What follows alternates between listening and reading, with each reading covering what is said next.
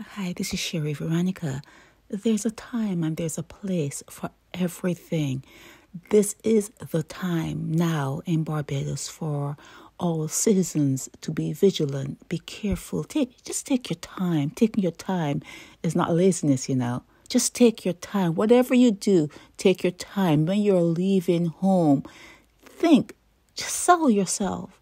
Just check to make sure that your stoves are turned off. Make sure your electrical outlets are pulled out of the socket. Just be extra careful during this season in Barbados because there have been an uptick in accidents, things that are happening.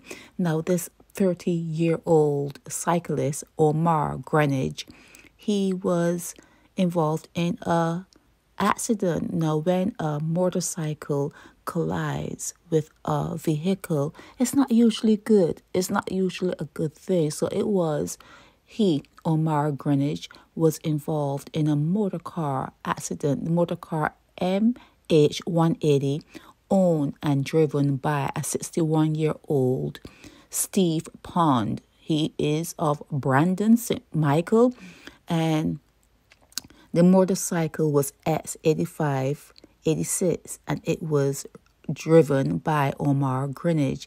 And when they collided, it was not good for Omar. Omar is deceased, okay? The driver of the vehicle, he was injured too, but he is still alive, and he can, tell a tale, but the 30-year-old motorcyclist is deceased. So be careful on the roads. Be careful when you're leaving your house. Just take your time. Take your time. There's a season for everything. And whatever the season is for everything, it has appeared. It has rested. Temporarily, it has rested on Barbados. Share Veronica.